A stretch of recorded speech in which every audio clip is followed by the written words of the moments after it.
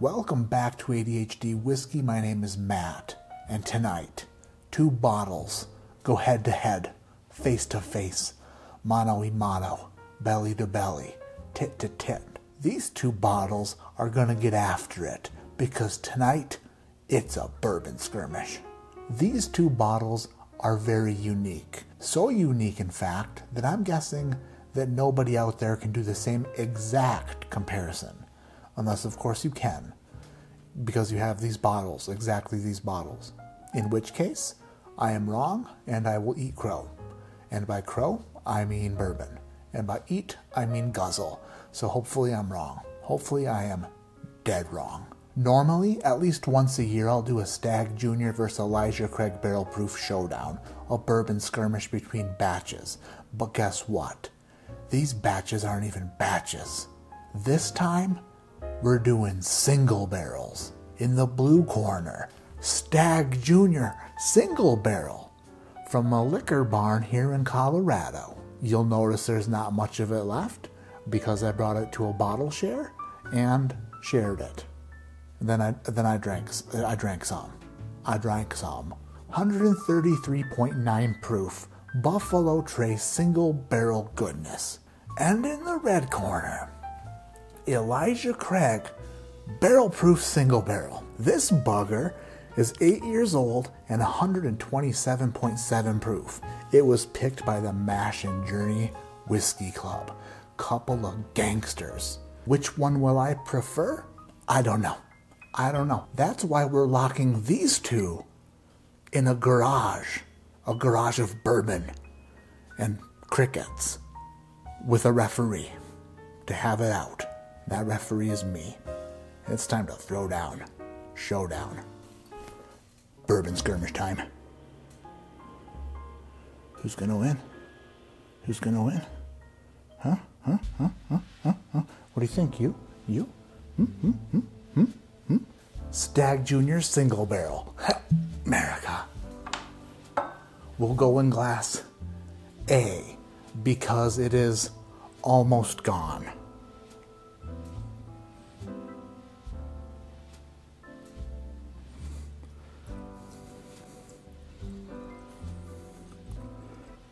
Mash and Journey Elijah Craig 8-year-old barrel proof single barrel. America. Mixing them up. Which one is which? Which one is which? Which one is which? I bet you don't know. I bet you I don't know. Ta-da, magic. Oh, can I switch them?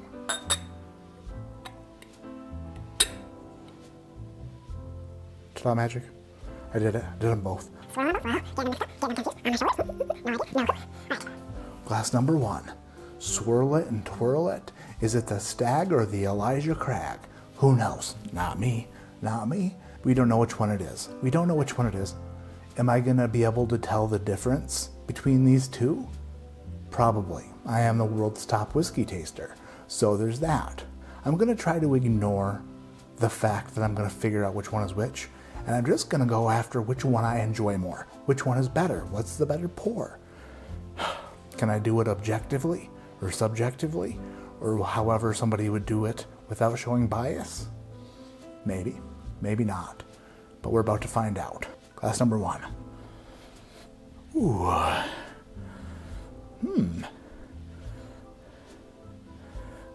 Weird. Dark cherries and sweet oak. Vanillin. Dark cherries, sweet oak, vanilla. Heavy brown sugar.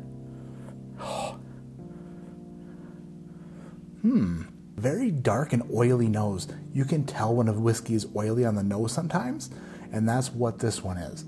You can tell it's going to be a viscous son of a biscuit. You can tell just by smelling it. Yes. A little bit of Cracker Jack. Nothing wild, nothing out of the ordinary. Just a nice, proofy, thick, dark bourbon.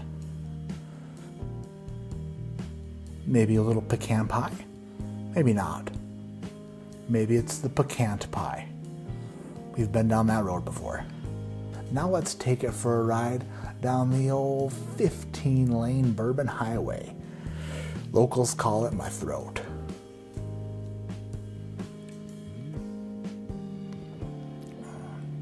Wow. That. Oh. Our God is an awesome God, He reigns. That is just that's wonderful. Oh my. That's like a pure cherry oak extract chafing the inner thighs of your mouth, just rubbing everything together. What happens when friction meets viscosity? I don't know. Okay, glass number 1 I like a lot. I do like this a lot. Cherry and oak, and just sweet, great, a bit grapey actually. Just a solid, super awesome, very easy to drink barrel-proof bourbon. Can glass number 1 be outdone? Glass number 2. Ooh, hello, Hansy. What are you doing? Glass number 1 was cherry. Glass number 2 is like a cherry with 3 scoops of stevia on it. It's even sweeter. This one is more of a cherry cream, like a cherry, like the inside of a cherry cordial, or the inside of one of those Christmas cherry, you know what I'm talking about. It's like a maraschino cherry. Yeah. This is more of a maraschino cherry, where glass number 1 was more of an oak cherry. Huh. Yes. This doesn't have the oily aspect to the nose. It's not coming across as thick and viscous. In terms of the nose, glass number 1 was like a diesel truck rolling coal directly into your nostrils. It was in there and it just stuck around. You could tell it was thick. Glass number 2 is super sweet and is like a Jeep Trailhawk, supercharged 700 horsepower running on ethanol. E85, it's corn forward. Wee. I want a Trailhawk very bad. Wee. Just wee. Supercharger. It's like glass number 2 is passing emissions, and glass number 1 is living in Texas or somewhere where emissions are frowned upon. Glass number 2 is about to meet some pizza down the hatch.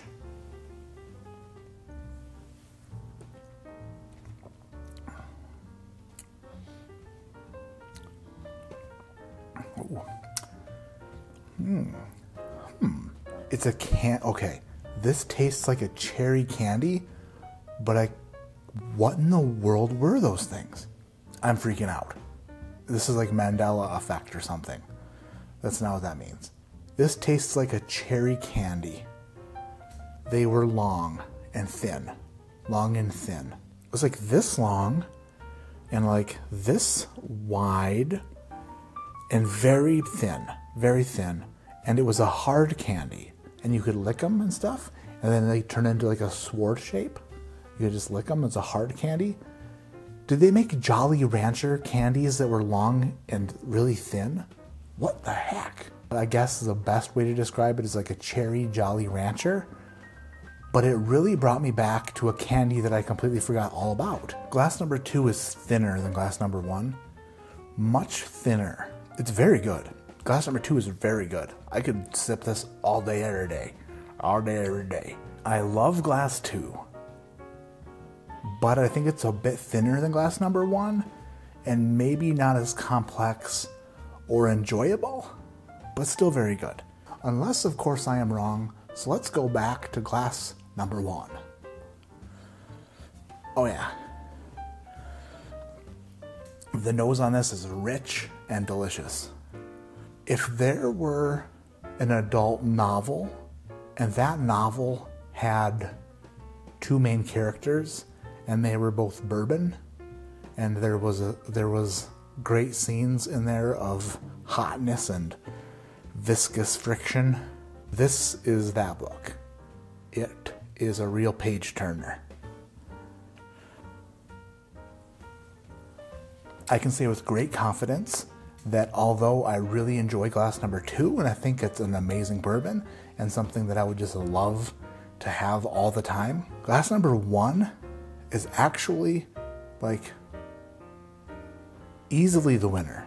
Easily the winner. Not going to score these two, but if I were to score these two, glass number 1 would be in the high 8s, and glass number 2 would be in the lowish 8s. This bourbon skirmish has been stopped 3 minutes, 37 seconds into round number 1, declaring the winner by flying armbar and 12 to 6 elbows, Elijah Craig single barrel, 8-year-old barrel proof mash and journey, badass gangster single barrel son of a bitch. A person can only hope that all Elijah Craig barrel proof single barrels are this good, because this is ridiculously good. Like ridiculously good. Am I an Elijah Craig barrel proof fanboy? Absolutely. Absolutely. I can't stop drinking them. It's a problem. If I have a bottle of it, guess what? Gone.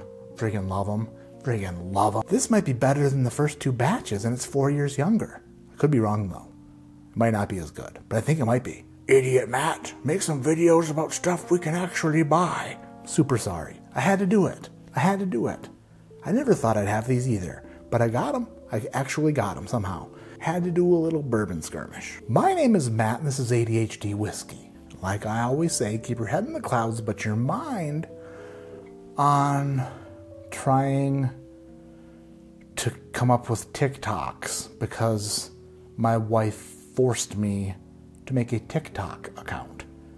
Even though I am 36 years old, I weigh over 300 pounds, I cannot shake my ass, or what else is popular on there? Or shake... I don't even have an ass. That's the problem. That's the problem. I'd shake it if I had it. I don't even have it. I don't even have it. I'm just not there. It's literally missing. And I squatted at least 3 times today. What was I even saying? Oh, TikToks. TikToks are hard. TikToks are hard, especially when you don't want to do them.